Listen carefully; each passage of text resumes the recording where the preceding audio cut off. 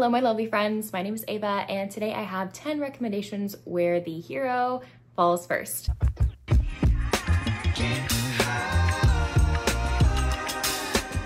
I absolutely adore when you're in the hero's head in these books and you get to read about them falling in love with this heroine first. It is so swoony to me. Okay, I have 2 other recommendation videos where the hero falls first, and I'll link those down below if you're interested. But let's get into these 10 books.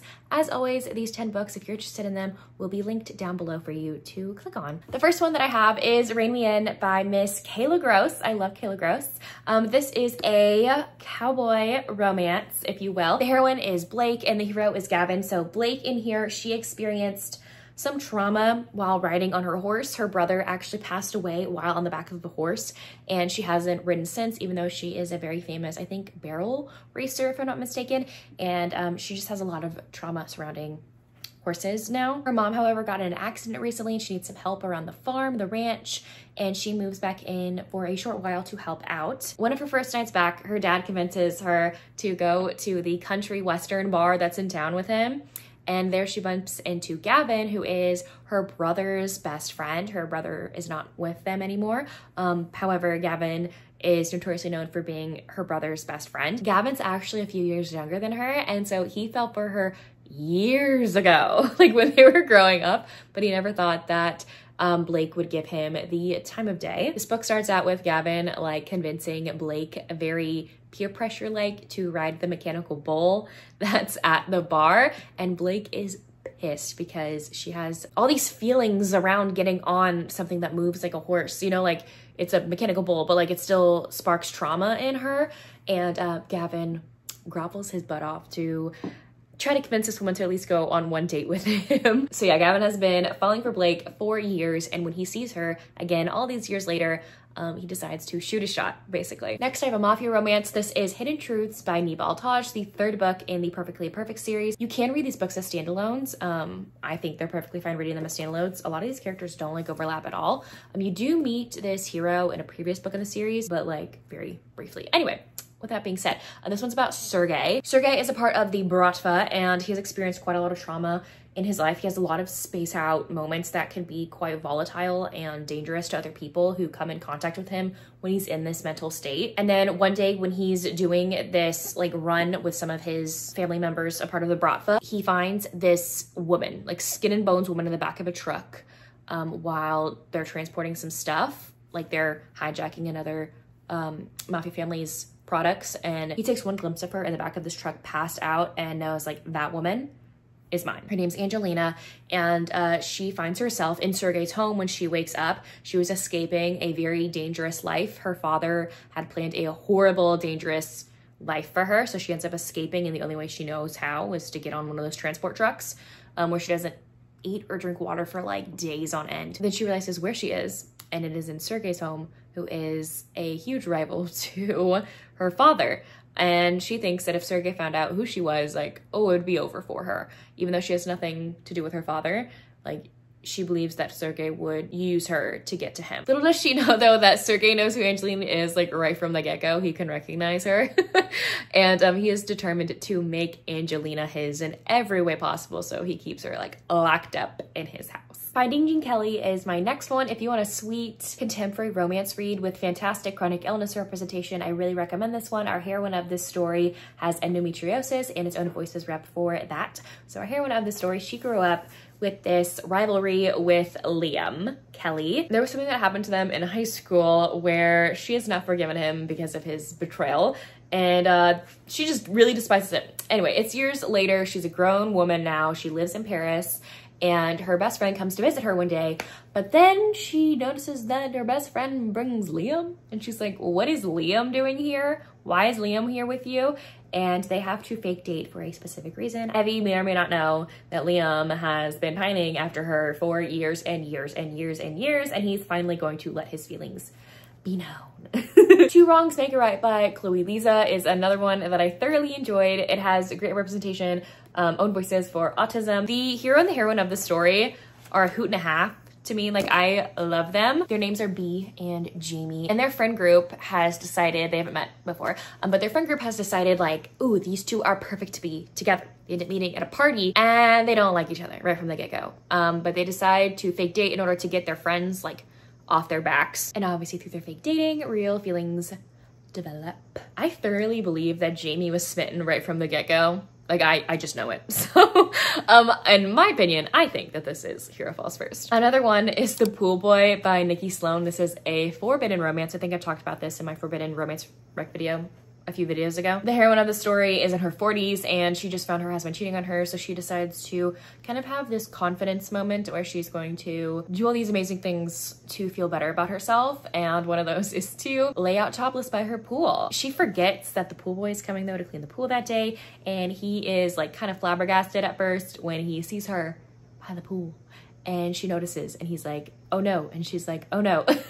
But they're very attracted to one another. He is significantly younger than her, and it is her best friend's son. So that's a big forbidden element in there. But the hero has always like had a little crush on her like growing up. So he definitely fell for this woman first. I do have some Ruby Dixon books to mention really fast, because there are a lot of heroes who fall first in these Ruby Dixon books. So first I have Barbarian's Prize by Miss Ruby Dixon. This is book number 6. Yes, 6 in the Ice Planet Barbarians series. This one is about Tiffany and Salute. Tiffany is one of 2 human women who have crashed on the planet that have not been mated yet.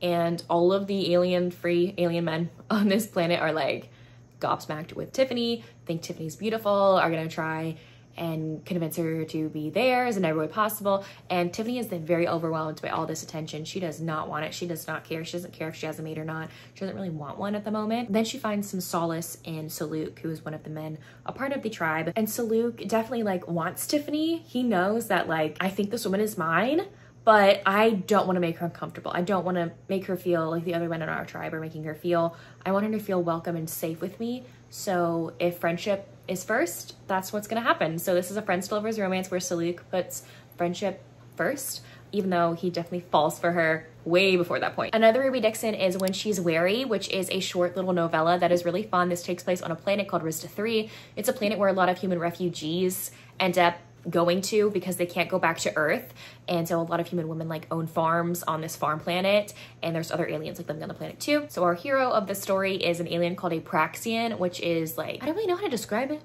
I have no clue. Oh, he's kind of Praxian. That's Gren. He's kind of like, he looks like Gren, kind of, a little bit. Anyway, that's the best I can tell you, is show you a picture of Gren there. Anyway, that's from Willa's Beast. That's Gren from Willa's Beast, part of the Ice Home series. Anyway, so our hero here is like that alien creature. He's trying to escape his brother's home that he's been crashing at for a few months now, because his brother and his girl, his new mate, are like getting it on in the house all the time, and he's like, I cannot stand the smell, the sound, like it is awful. And then he comes across our heroine, who kind of like lives next door. Right when she meets him, she tases him. So definitely a meet cute moment, but he is smitten right from the moment that he sees her. He's like, oh my gosh, this woman tased me. Like, I'm in love. Like, he's smitten from her right from the get-go. The heroine, not so much. She has experienced quite a lot of trauma when it comes to aliens, and so when she sees an alien man on her property, like, she thinks the absolute worst. And so the hero of the story has decided to make this woman as comfortable as possible, even if that means like standing feet away, like at the start of her sidewalk, just stand there and talk to her that way in a respectful manner. He's not like stalking her or anything. He's just trying to get to know her, and she wants to get to know him, but she is terrified at the same time. But yeah, our hero in this story is definitely smitten with her. Taken to Viraxia by Elizabeth Stevens is another alien romance that I absolutely love. Elizabeth Stevens books have more like, I want to say emotional depth that can be a little bit more dark compared to Ruby book. When I read a Ruby book, like there's going to be dark elements. Obviously we're dealing with dark topics in all of these alien books because a lot of women get kidnapped or they're enslaved and stuff. Like, that is no joke. Like, those are serious topics. But Elizabeth Stevens like kind of takes it up a notch to a little more darker level. So the heroine of the story is a part of this moon. They live on this colony on this moon where humans live. She is actually a hybrid, so she's part human, part alien, And she was conceived because her mother was forced against her will by the aliens who basically own this moon. They come, I think, once every 2 years, I want to say, and they basically have their way with all of the women of age without their consent. The heroine was a result of one of those unfortunate situations, and she's been living on this moon, and she's dreading the day that she comes of age or a man, one of these alien men, choose to be with her, because she would not be willing at all. The hero of the story is the king of the planet Varaxia. So he notices that a lot of his goods and some of his money and supplies, resources, are being sent to this moon. He's like, this moon doesn't have anything on it. Like, what is going on? I need to go figure this out. He travels to this moon and figures out what is going on, and he is absolutely disgusted. He's like, why are some of my men doing this?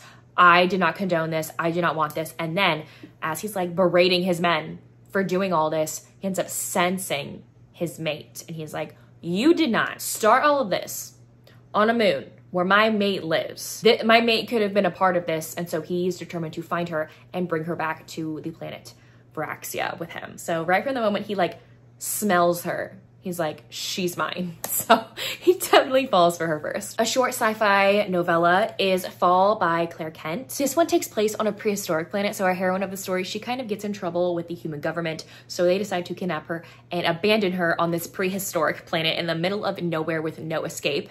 And there she meets our hero, who is basically prehistoric with a bunch of people he's living with. They are essentially like cavemen. The hero of the story doesn't really know how to go about courting a woman, especially with our heroine who knows nothing of their ways, because what he thinks is like courting, she's like, what? Like, she doesn't know what's going on. There's also a language barrier here, and they don't speak the same language. So like what he thinks is like she combing his hair is like, oh, they're basically like married at this point. You know what I mean? So there's a lot going on that the heroine doesn't know about, but the hero falls for her first, even despite the like language barrier between the two of them. I really love this one. It's great. This is one of two like caveman-esque romances that I've read, and I need more in my life. I've read this one and Transcendence, so if you have more, please give them to me. Like, I've searched high and low and I can't really find any more, so please leave your recs down below if you have any. And the last one that I have for this video is a historical, and I feel like it is the one in this video that is definitely the most like he fell first. This is When He Was Wicked by Julia Quinn. This is book number 6 in the Bridgerton series, so the second to last book. Now, I don't love the Bridgerton books. Personally, I don't love them. I think I only recommend book number 2 and this one. So Anthony and Kate's story and Michael and Francesca's. I don't really like any of the other ones, so don't hate me. They're just not my cup of tea because the men in those books are awful to me. This one though, I do love Michael. So Michael was in it for like the long haul, even though he gave up many times because he knew it was wrong. So Francesca at the beginning of this book is married, but it's not to Michael. It's to Michael's cousin. Very soon in the book, like chapter 1, like you figure out that Michael's cousin, Francesca's husband, dies. And Francesca is absolutely heartbroken. And you get to read Michael's inner monologue before he dies, and you realize that, oh crap, this man is in love with his cousin's wife. Like, what's gonna happen? But no, he keeps his feelings in check. He like buries them as far as they can go within him. He's like, I cannot. Like, that's my cousin's wife. Like, no. Like, I respect my cousin so much. I respect Francesca so much. I'm not going to tell her my feelings whatsoever. After her husband ends up passing away, Michael ends up traveling like all the way around the world in order to avoid Francesca, because if he's like, if I'm next to this woman, I'm gonna reveal things I should not be revealing. Like, that is not okay. I do not want to make her uncomfortable. I do not want to ruin our friendship and our connection that we have by telling her that I'm in love with her. They haven't seen each other in a few years, and Michael finally comes back to claim his title because he's inheriting his title from his cousin.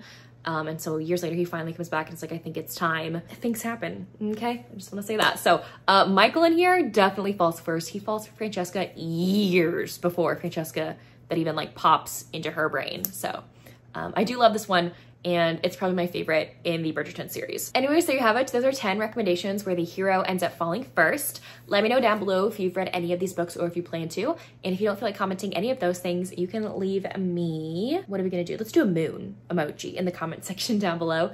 But anyways, thank y'all so much for watching. I will see y'all soon in my next one. Bye y'all.